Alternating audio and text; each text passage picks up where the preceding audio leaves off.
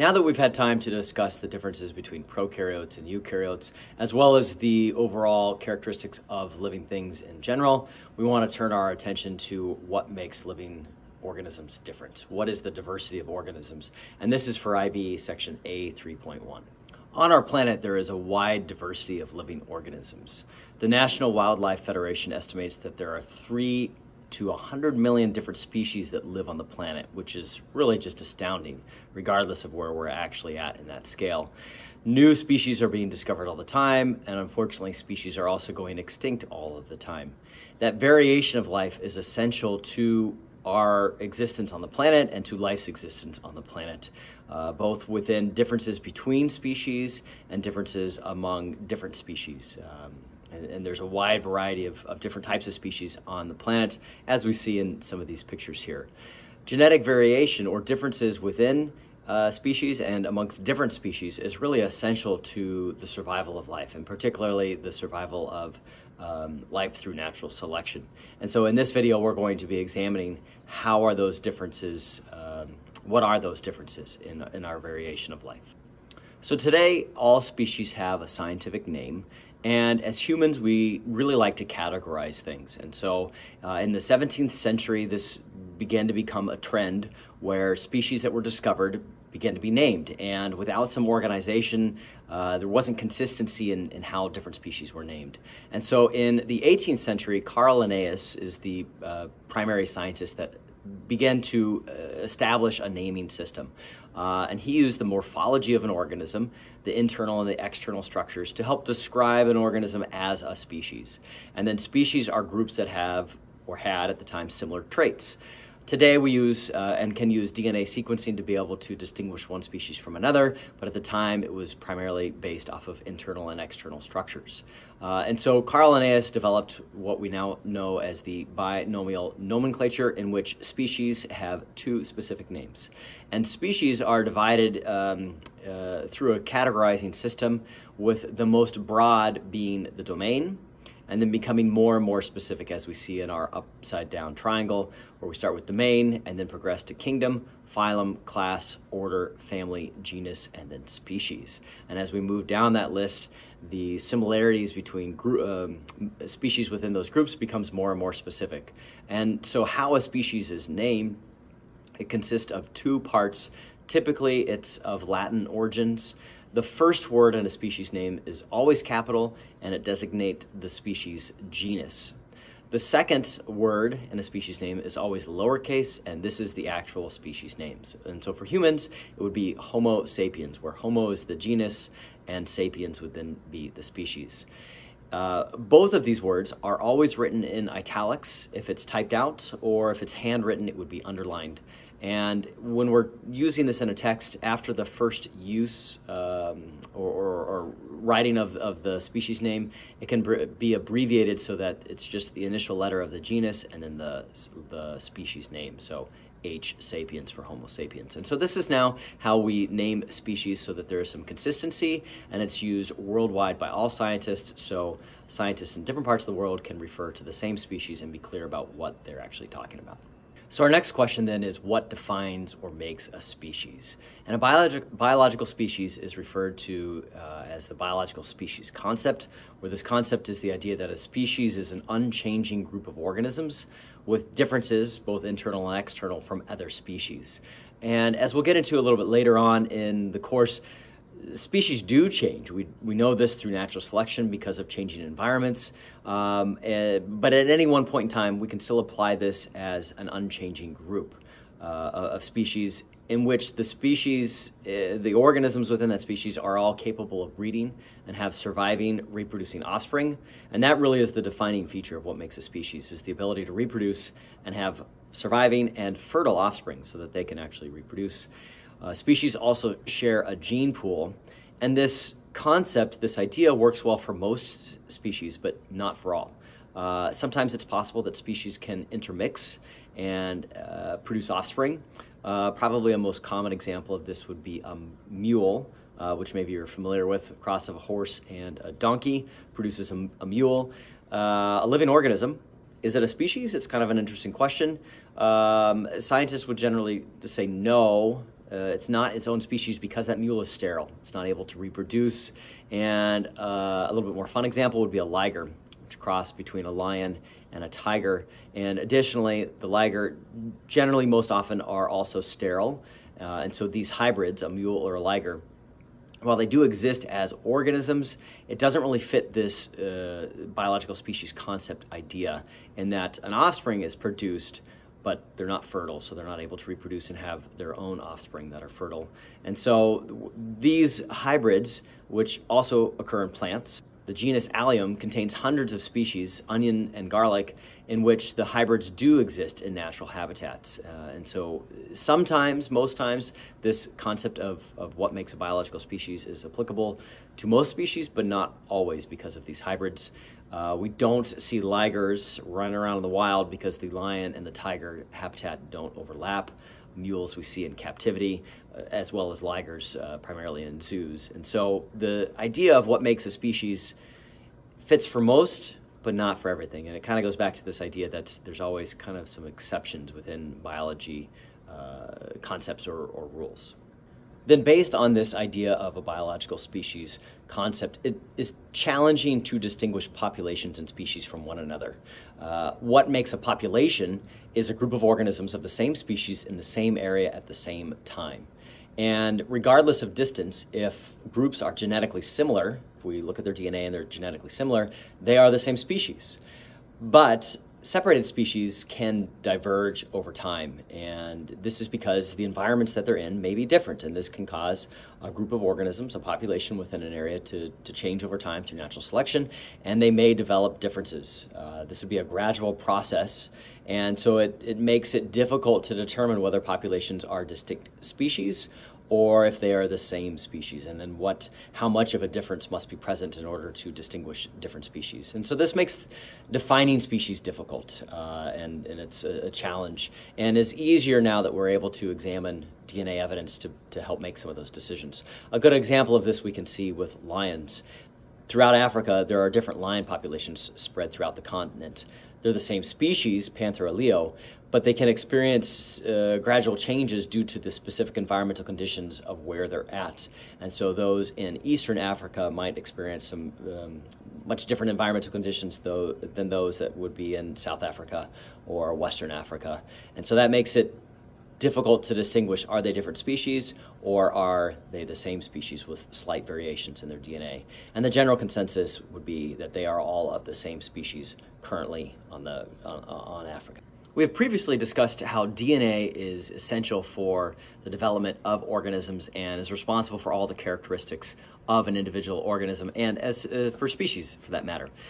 DNA typically is found within the nucleus for eukaryotic organisms and is contained within the nucleus and is long, wispy strand that's difficult to organize. As that cell begins to prepare for duplicating, for dividing through mitosis, the DNA condenses down into chromosomes. And we can look at chromosomes and compare between different species. And when we do so, we see that each species does have a different number of chromosomes. And it's possible that those number of chromosomes can change throughout the existence of the species, though that would occur over very long time periods and is not very common. Most plant and animal species have an even number of chromosomes due to sexual reproduction, where half of the chromosomes are received from each parent. And so humans, for example, we have a total of 46 chromosomes in which we receive 23 from mom and 23 from dad, combined to produce 46. These sex cells, these gametes, each have half, so sperm and egg each have those 23, and those cells are referred to or called haploid cells because they have half the number of chromosomes. A body cell, like a skin cell or a muscle cell, would then have a diploid or two sets of chromosomes, and that would be the total of 46. Our nearest closest relative in terms of chromosomes and similarities in DNA are the chimpanzees, and chimpanzees have 48 chromosomes. The differences between these two species is only about 2% of the DNA. It's not very much at all, and the difference in chromosome numbers is actually most likely from the combining of chromosomes in humans, so we have 2 less than what chimpanzees do. having more chromosomes does not necessarily indicate a greater complexity of that species. But plants actually are the types of species that have the most number of chromosomes because they can tolerate mutations that result in duplicate or extra chromosomes. Humans and other mammalian species are not able to tolerate that as much. Typically, the developing zygote, the fetus, would not go on to develop because of too many or unmatching chromosomes. So we're not able to tolerate that. Plants can tolerate that more often. And this is most important in that all members of the species have the same number of chromosomes. It's really important that members of the species have the same number of chromosomes in order for that species to be able to persist. So as we just discussed, chromosomes appear during cell division, specifically during prophase of mitosis. And we can view these by staining the cells and viewing under a microscope, having those cells burst so that the chromosomes are not overlapping allows us to actually be able to take a look at them. And how we do that after we've taken the chromosomes and organized them is called a karyotype, and this is a karyotype here.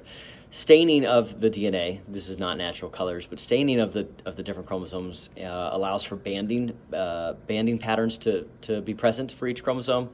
They also vary in size, and then the position of the centromere, which holds the two arms together, the chromatids together, this position varies. And so this allows us to line up the similar chromosomes, one from mom, one from dad, and we can take a look at the chromosomes for a particular species and make comparisons within the species or of different species. And this karyotype is of humans, because we can see there's 1 through 22, the autosomal chromosomes, and then we also have sex chromosomes, X and Y in this case. To better understand the similarities and differences between genome sequences of different species and within species, we need to look at the unity and diversity. A genome is all of the DNA, the genetic information of an individual, and that's what makes up the genome. Members of a species have the same DNA with the same genes, not necessarily the same type or forms, and in the same sequence. So to be a member of the species, you're going to have the same number of chromosomes. Those chromosomes will have the same genes. The sequence might be slightly changed, and we'll talk about that in a moment. During the process of meiosis, which is the production of sex cells, sperm and egg, an exchange of portions of chromosomes can actually swap places. And this process is called crossing over. It takes place during prophase 1 of meiosis. We'll learn about it a little bit later on in the course. And it actually leads to genetic diversity. It's essentially just a way to mix up the combination of types of genes. And this is possible because members of the species have the same number of chromosomes and genes. And so that's a unity. That's unity in that the species have the same number of chromosomes. We see diversity then expressed in the actual genes. And so within a gene sequence, a gene is a section of DNA that's responsible for coding for some proteins, has the instructions to be able to make some proteins. We'll talk about that process later on. There can be different types. A very simple example, the ability to bend your thumb. It's called a hitchhiker's thumb. You can bend it back. I can't really bend mine back. But that ability is controlled by a single gene.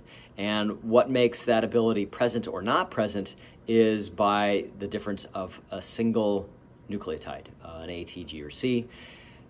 Having that or not having that, that's a different form or a different type. And so what we call a different form or an alternate form of a gene is an allele. And another example, this is very much simplifying it, but if we look at the trait of eye colors, that's the particular trait that we're looking at. There are different, obviously there's different types or colors of eye colors, and so blue, brown, green, hazel, those would all be different types of eye colors, and those would all be different alleles for the trait of eye color. Eye color is actually a polygenic trait, which means it has multiple genes that control it, so it's actually much more complex, but that's just a simple explanation to demonstrate what is an allele. Differences are usually only a small number of bases. So what makes each allele different from one another is just a small number of bases. So that difference could be as simple as instead of having a cytosine in one particular section of the gene, it might be a thymine or an adenine. And the simple changing or exchanging of just one nucleotide can make a difference and result in a different form of that gene, a different allele. Positions in the gene where more than one base may be present are called single nucleotide polymorphisms, or SNPs for short. Thousands of human genome sequences indicate that there's about 100 million different SNPs but most of the 3 billion are the same. There's unity amongst our species. And per human, there's about 4,000 to 5,000 SNPs, or one base in every 650,000. And this is a cause of diversity within the species. While this one base in every 650,000 may not seem like a great difference that would lead to a lot of variation, this is actually one of the main factors that contributes to variation within the human species. Not surprisingly, there is a wide diversity in the genome of eukaryotic species and all living species on the planet. There's a far greater amount of diversity or variation between different species than there is within members of the same species. And in terms of the variation in genome size, how big the genome is or how much DNA there is based on the number of base pairs or individual nucleotides. And so it's actually possible for large genomes to have lots of non-functional DNA, meaning that they don't result or are used for the production of proteins. And within humans, this is actually about half of our genome. They're called transposons or transposable sequences of DNA, and they don't have a known function. We're not entirely sure what their purpose is. In the past, or oftentimes they're referred to as junk DNA. There is some evidence that maybe what we thought was junk DNA is not necessarily true. In a nutshell, we don't exactly know how DNA is used for all mechanisms of life and controlling life, and we're still learning much as time goes on and technology improves. Within the variation sequence, in comparing the base sequence of different species, over time, two populations can acquire more and more genome bases, and they can become more distinct in species as they diverge from a common ancestor. And although changes are not common, changes are not always common, particularly in genes that have a vital function. And this is because it provides a selective advantage or disadvantage, and it results in not changing and having the gene stay the same between very different species. And we see this sometimes in vital genes, such as the cytochrome C. It's a mitochondrial protein, and it's used during respiration to maintain ATP production. Our cells need ATP, which is cellular energy, to be able to carry out their functions.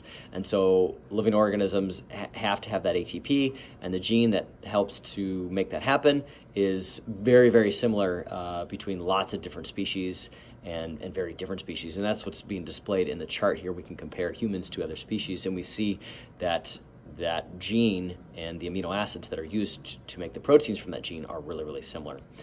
Different species have different numbers and types of genes, and genes can be added or removed as species diverge from a common ancestor. And so we typically see them to progress slowly as they adapt to different ways of life in terms of their genome diversity. The ability to compare organisms and to classify organisms, for that matter, has really improved drastically just within the last decade. And this is all based off of sequencing the entire genome of an organism, looking at the entire base sequence of an organism. This was first completed in the 90s with bacteria and archaea. Now it's possible with pretty much all organisms, as long as the DNA can be extracted and collected. For humans, it was first completed in about 2003 with about 3 million base pairs sequenced. The speed and the cost is what's amazingly how quickly it's changed and improved. In 2001, it was about $100 million to sequence a human's genome. Today, it's about, or in 2020, it's about $1,000. And so that is a massive difference in cost, and opens up whole new applications to be able to compare species and really learn and investigate about the evolutionary origins of different species. We can identify relationships between species, we can trace common ancestors, we can learn how to fight infectious diseases.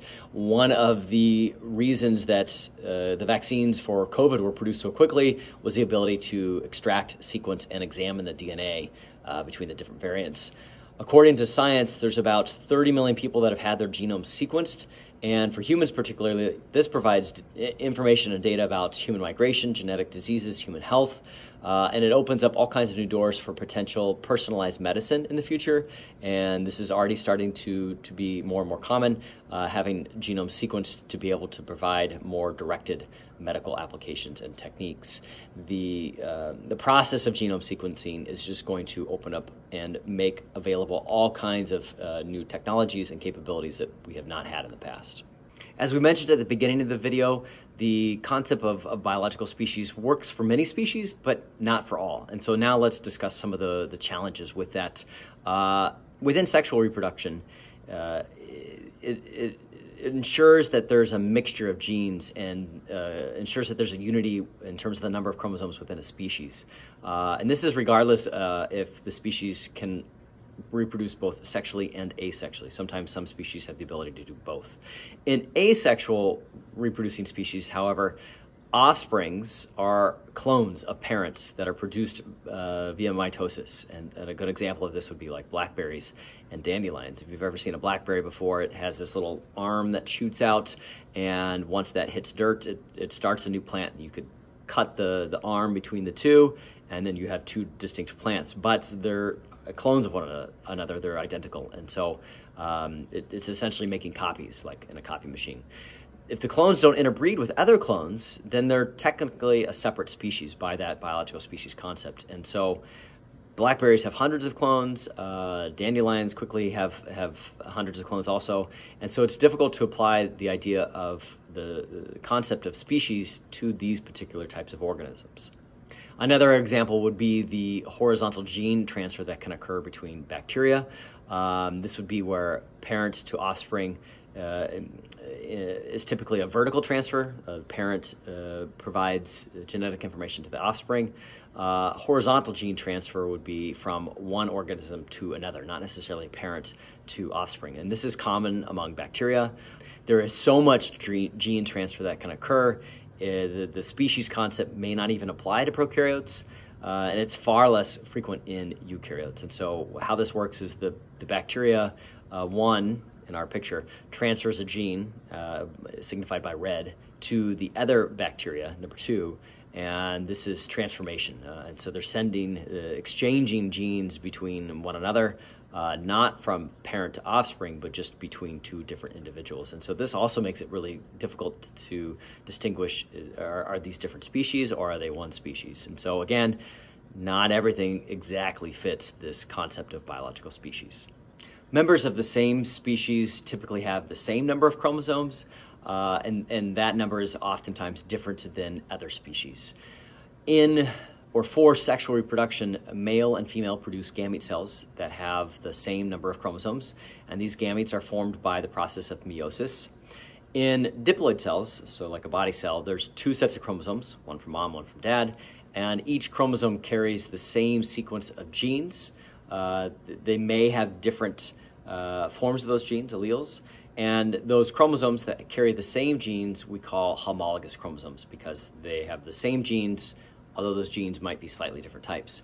During meiosis, those homologous chromosomes pair up to ensure an equal separation to each gamete cell, and this helps to ensure that each gamete cell has, for humans, chromosomes 1 through 23 in each one of those different cells. And then when those gamete cells, sperm and egg, fuse, the chromosomes then match up and it produces a zygote. If the cells or the gametes have a different number of chromosomes, this usually results in some unpaired chromosomes, and oftentimes this would result in non-viable cells, so the zygote doesn't even develop. At best, typically the offspring would be infertile, and unfortunately this is how we see some of our genetic disorders occur in humans. For example, Down syndrome is an individual that has an extra of chromosome 21, so they have 3 chromosomes for 21 rather than the typical 2, and there are other diseases that are also possible because of extra or deleted chromosomes. Usually though, the cells will not be viable, and so within species, the chromosome numbers should be the same for the offspring to be fertile and to be viable. Between different species, the chromosome numbers are going to differ.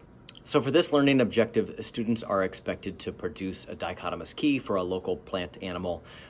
If you're one of my students in class, we'll actually do this together. If you're not and you're learning from somewhere else, we recommend that you spend some time researching how to make a dichotomous key. There are some general steps outlined here, and then actually go about creating one for yourself and having some practice and familiarity using a dichotomous key, because you may be expected to do so on the exam. As I discussed just a minute ago, the ability to sequence DNA has really opened up all kinds of new doors and applications for science, and here is one of those applications, what we call DNA barcoding. And this is a tool used to identify unknown species from small samples of DNA. DNA samples can be taken from water, soil, basically any part of the abiotic environment, and the locations will contain DNA from individuals interacting with that environment. And so we leave DNA around on a regular basis, as do other species. Those species can be compared by looking at different gene regions to be able to identify the organism groups or that particular species. And most common for animals and some protists is the use of cytochrome C oxidase, or the COX-1 gene, and it's found in mitochondrial DNA. That gene can be used to identify an unknown species. There's large amounts of possibilities for the use of this technique. Forensic science, identifying individuals, suspects, food safety, ecological assessments, species identification, invasive species detection. It has a wide range of different uses and applications. And so it's a really cool tool that scientists and biologists have now to be able to compare sequences and identify unknown organisms.